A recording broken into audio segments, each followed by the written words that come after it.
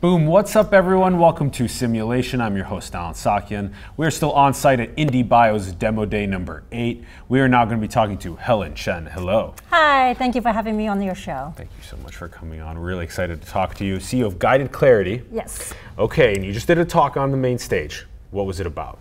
Well, it's about developing this new medical food for functional aging.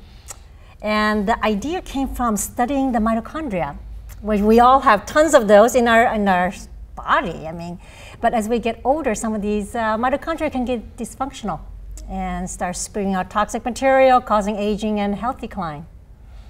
Okay, so mitochondria is in all of our cells. Of course, and we don't just have one or two of those. We have like hundreds of thousands of it per cell. Hundreds of thousands per yes, cell? Like for example, your heart cell needs about 5,000 mitochondria in each cell to help you pump your blood 24/7. Yes, yes. Yeah. Okay, thousands per cell. Thousands per cell. Oh, thousands per cell, not hundreds of thousands per cell. Hundreds up to thousands. Oh, hundreds up to thousands per cell. Yes. Okay, that's a lot of mitochondria per cell. Okay, some of them are really functioning well and some become dysfunctional over time. Yeah, I mean, just like batteries. I mean, after a while, some of them gets leaky and there's a recycling program within our cell.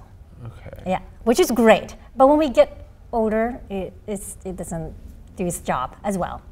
So what we have done is we did some screening. We found this molecule from mother's milk that can help with this decluttering process of dysfunctional mitochondria. Whoa. Okay, all right. So mitochondria is giving our cells energy. Exactly. So that's why it keeps up with your metabolism and it keeps us standing up straight. Yeah. So is mitochondria taking glucose as its power? Oh, right. So it does take glucose and then transfer.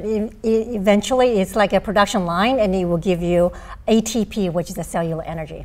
Okay, and then the ATP powers like protein creation? Yeah, your protein creation, pretty much all your bodily function.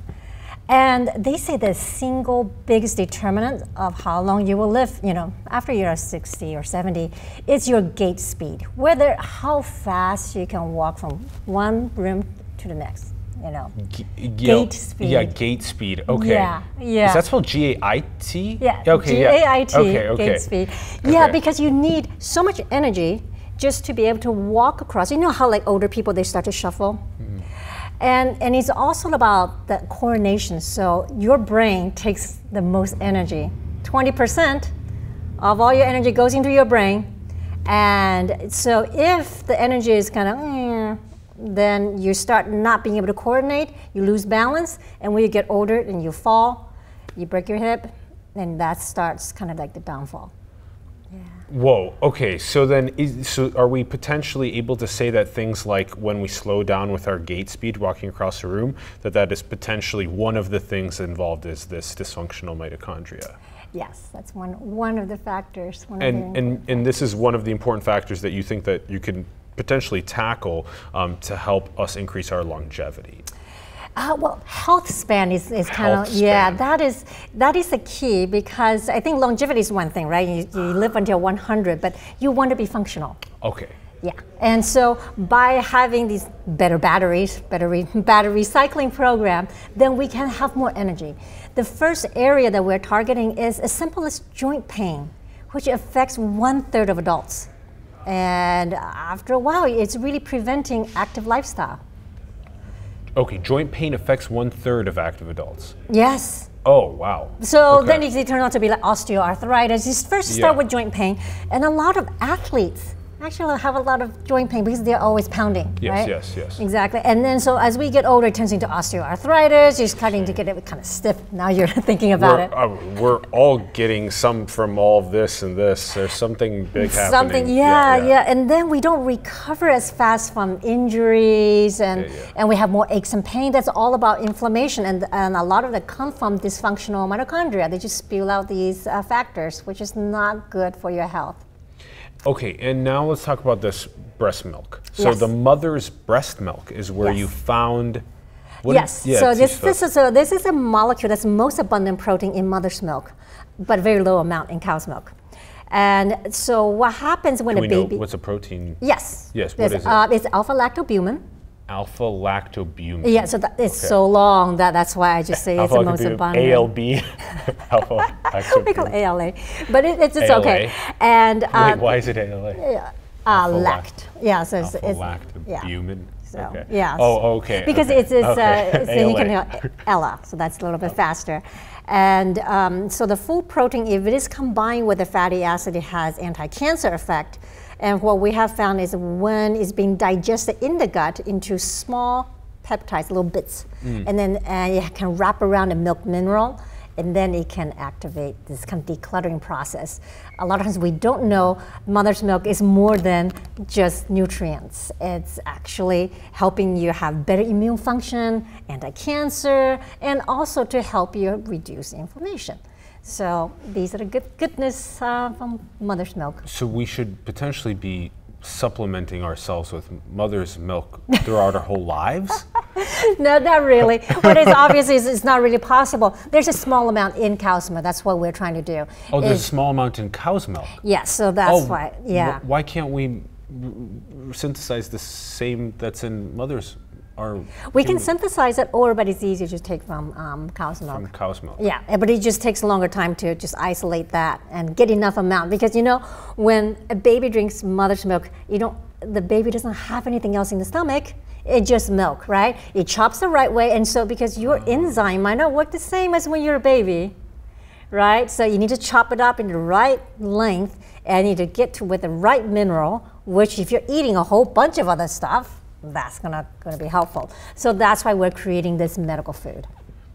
Okay, and then you're taking ALA from cow's milk, yes, and then we chop it up. Chop it up, meaning you separate the ALA? No, so we use enzyme. You use an enzyme to chop it up? Yeah, to chop it up, and then to make it easier. Oh, yeah, I so see. it's pre-digested. So it's pre-digested. Pre-digested for you, adding the right minerals that you would see. So these are the things that we are kind of recreating what's happening in the baby's gut. Oh. So you don't need to do any work.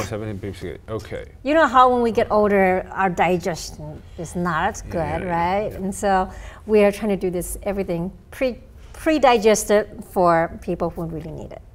And then I am supplementing myself with you. Is this like within a pill? You can be in a pill form or in powder and dissolve in water. Powder, dissolve water. Yeah, because a lot of the older population, they can't take pills that well, and so you can dissolve in water. But for the people who are younger who want to take it, then of course a pill on the go. It's faster. And like one a day? 2 a day. 2 a day. Yeah. Okay, and then is this recommended for people with joint pain, or is this recommended for even preventative? It can be for preventative, but of course, I think the first thing for us as scientists really is to look for the target population who have like joint pain, or people who have COPD, chronic obstructive pulmonary disease. Their lung inflammation, that's kind of like a real big problem, and their mitochondria is really dysfunctional. They are not breathing the right way, and so we are engaging Texas A&M Institute of Aging to look into how our product can help with these people with COPD, which is the 4th leading cause of death in the U.S. COPD, yeah. Is the 4th leading cause of death? Yes, yes. Good. And one more time, the acronym stands for? Yeah, it's chronic obstructive pulmonary disease. Whoa. Yeah. And the COPD does what in the body again? So COPD is like usually it's people who smoke or have been exposed to a lot of environmental pollution. And then so they cannot, usually they can't breathe too much, and then you start seeing them with oxygen tanks. Oh. And what I'm really most worried is our troops that have gone overseas to the Middle East, and they get exposed to let's say gunpowder, this laced with toxins, explosives, and also this fine dust in these deserts. And on these bases, they need to burn their own trash. None of these trash is being hauled away, miraculously. So when you burn trash on the base, you smell a lot of these, inhale so much toxin. And we're also concerned about people who are doing like e-cigarettes nowadays, or marijuana, just because, I mean, you're smoking with a no filter. So these kind of things, our lungs are very sensitive. And once it starts to be chronically inflamed and the mitochondria, especially in the lung lining, is not working well, it's not reversible. And so these also just become like kind of chronic fatigue. These people cannot go out. So that's more on the serious side, right? And then with joint pain is more just like, okay, I can't be as active as I used to be. But then we have people who are really active and they are killing it with going for a marathon or do their hard training, and they want to use it just for a faster recovery. Because when you go out and do really hard training, your mitochondria needs a little boost too. So it's just a faster recycling program. And then how does the what we find in the mother's breast milk, how does that then interact with the dysfunctional mitochondria? Yeah, so basically it goes into the mitochondria. So if your mitochondria is pretty healthy, it's kind of like a fitness test. Nothing happens. It's like, you know, just a little thing here, just bust it off. But if the mitochondria is not very functional, it sends a signal to the nucleus and say, hey, you know, excuse me, we're not functional. So you kind of trigger a signal to have this decluttering process. So the ALA triggers the nucleus to do what with the dysfunctional mitochondria? So basically start hauling away. So haul it away? You haul it away, yeah, so you break it down. Hey, you break it down. Yeah, you break it down. So these are, so you haul it away, you break it down and recycle. I mean, it's amazing. It's interesting. A cell is like a city. Right? They do a whole bunch of stuff, and then so basically you want to have all these signals working properly. But it's just how as we get older, everything gets a little bit sluggish. Metabolism is a little sluggish, signaling is a little sluggish. So this is just like a little boost. It goes to the mitochondria, and the mitochondria, we haven't been functional, sends a signal to the nucleus, hey, haul us away. And it gets all away and broken down so you can have new mitochondria. And then, so am I then able to visit the website and already purchase this? Not yet. So we will be launch ready in 18 months. We're doing clinical studies right now. Oh, clinical studies. Yeah, we need to do the clinical study first, and we need to I heard some ramp up people our here production. saying they're already exploring. I know. Limited release. We have a small, tiny, we call it mini factory that we're producing. Putting at small scale. And people are able to kind of like report how they feel to you subjectively, and that's also very good. So we have the informal studies, but most important, these are for the clinical trial. That's coming up. You have a lined up clinical trial already going through. So we have 2 clinical studies that's lined up.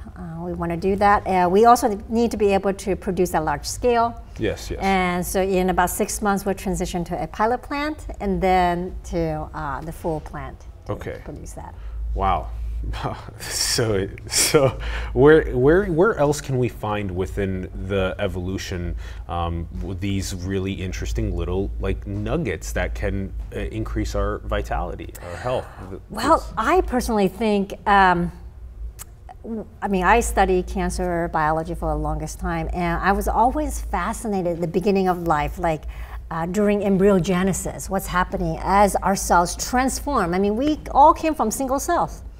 And eventually we divide and grow, and we have, so there's so many molecules within us that has a potential to heal.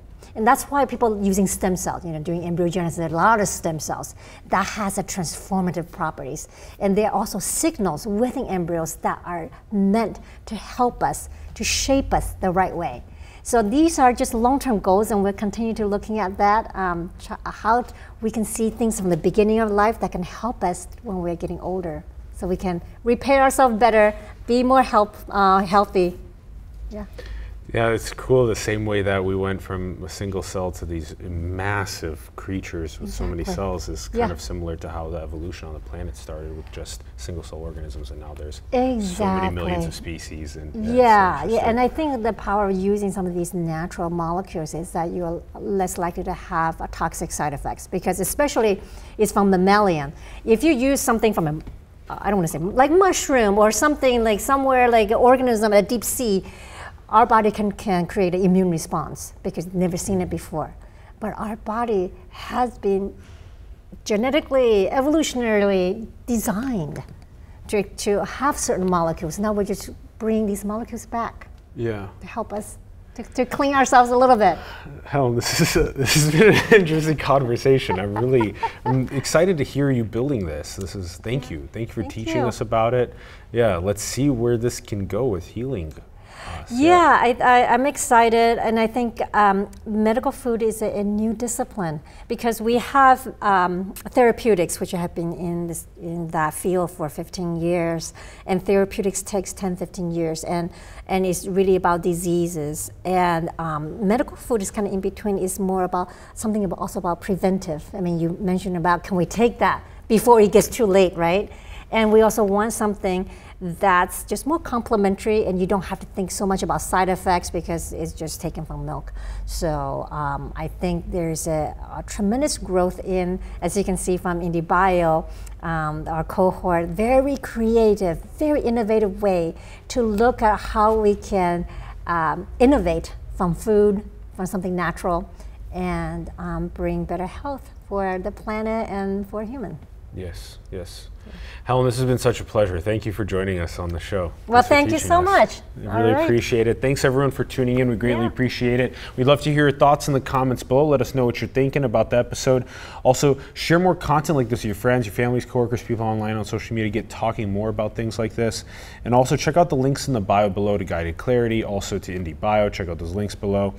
And also check out the links below to Simulation as well. Support the artists, the entrepreneurs, the organizations around the world that you believe in. Build the future, everyone. Manifest your dreams into the world. We'll see you soon. Thanks for tuning in. Peace.